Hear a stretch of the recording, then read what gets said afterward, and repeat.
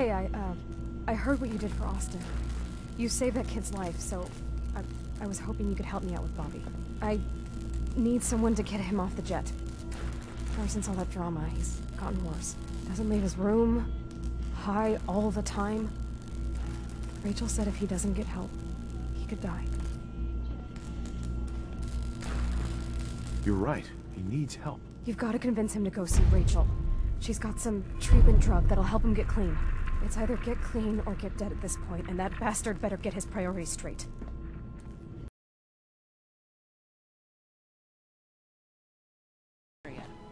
She'll look young. Hey, Bobby.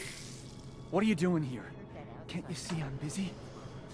Only found one cure and chose to let him have it. That's something you don't hear. You're just a waste of space. I couldn't care less what you do. That's harsh, man. Really harsh. Wasn't my fault. No one was watching that kid anyway. It should have been you, not Austin. Oh yeah? I bet it would have made that little decision of yours a lot easier. Save yourself and let the junkie die. You want to pin this all on me? Well, I'm not gonna let you.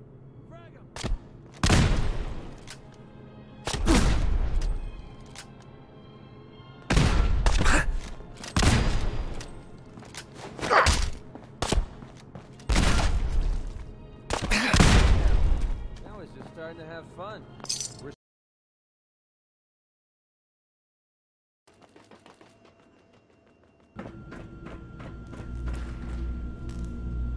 Hi, Tina.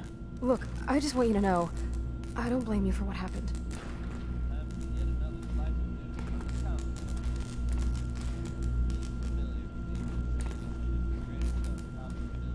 You failed him. You should have stopped him a long time ago. Hey, I tried, all right? It's not that easy. After that shit with Austin, he was done listening to me. To anyone. Now he's gone. And I'm stuck in this can with nothing. I can't? I mean, they're safe, right? Well, I guess they've gotta be if you're here. Maybe this is the silver lining. And Bobby just gave me my ticket out of here. I'm in.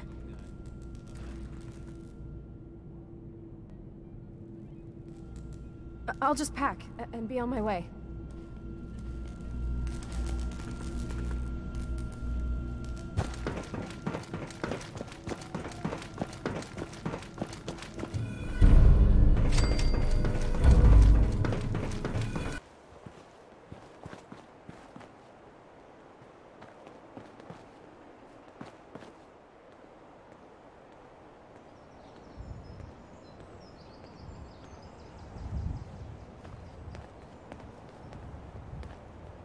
What have you got to trade today?